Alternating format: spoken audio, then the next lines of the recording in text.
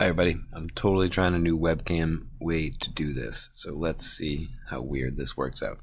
So rescue plane drops supplies, isolated mountain climbers on a rocky ridge 235 meters below. So whenever you've got this kind of drop problem, 235 meters, we can get the time in the air.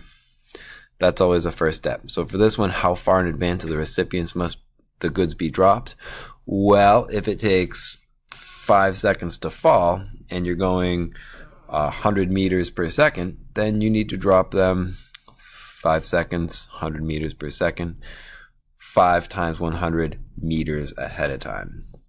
So we'll start out by figuring out the time it's in the air.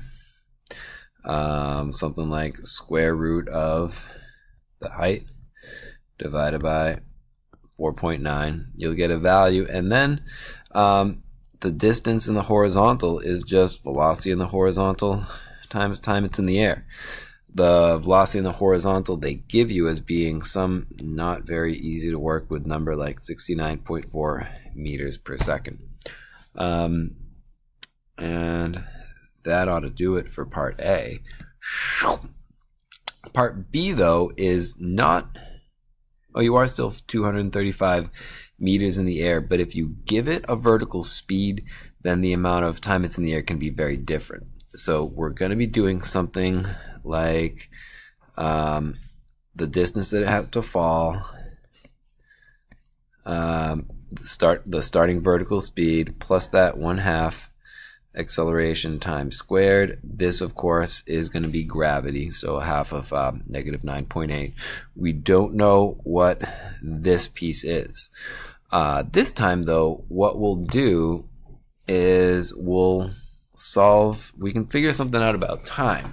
Because if this thing is still traveling with a horizontal speed of 69.4 meters per second, and we know it has to go through a displacement of 425 meters, well, then we can figure out the time in the air. Its velocity is displacement over time. So if you're solving for time, it'll be something like your displacement divided by your velocity.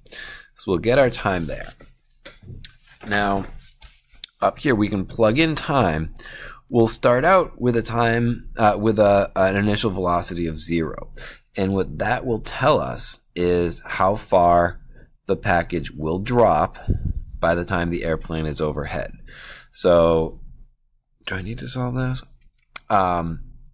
Once you figure out, again, plugging in time, once you figure out how far the package falls, then you can figure out, well, if it needs to fall another 20 meters, how do I get another 20 meters? And that's how you plug in this part. I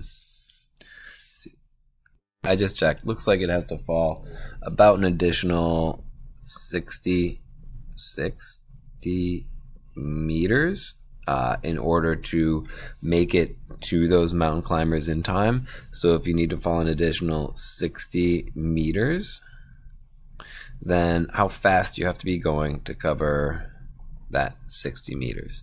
I hope that gives you enough of what you need. Oh, there's all my writing.